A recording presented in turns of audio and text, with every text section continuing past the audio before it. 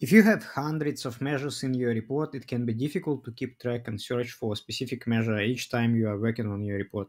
Hence, the best practice is to create a table to keep all your DAX measures in a single place.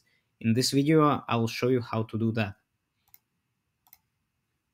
Navigate to Modeling and click on New Table. You cannot actually create a table called measures because it's reserved by Power BI in the backend.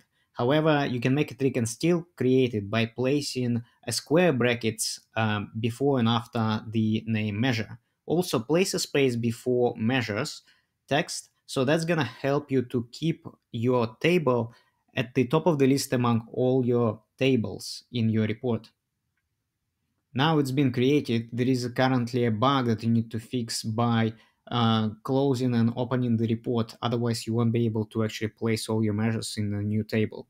Now, navigate to measures and hide the column that has been automatically created in order to keep everything readable and nice and clean. Now, go to modeling view, find the table where all your measures are.